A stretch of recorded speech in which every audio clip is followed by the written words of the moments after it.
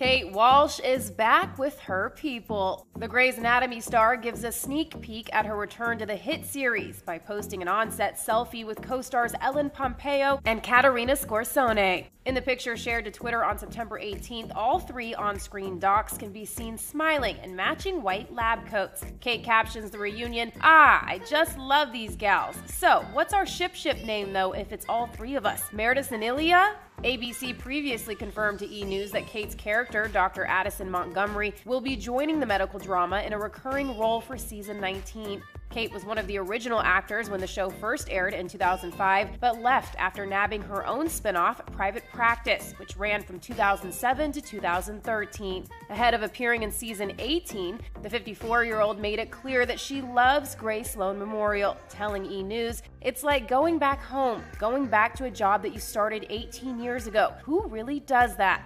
But this time around, she won't be working at the same old hospital. In season 19, Ellen, aka Dr. Meredith Grey, has taken on a reduced role, with ABC also adding a class of 5 new medical interns to breathe, quote, new life into the series, according to showrunner Krista Vernoff. See how Dr. Montgomery interacts with the newbies when season 19 of Grey's Anatomy premieres October 6th.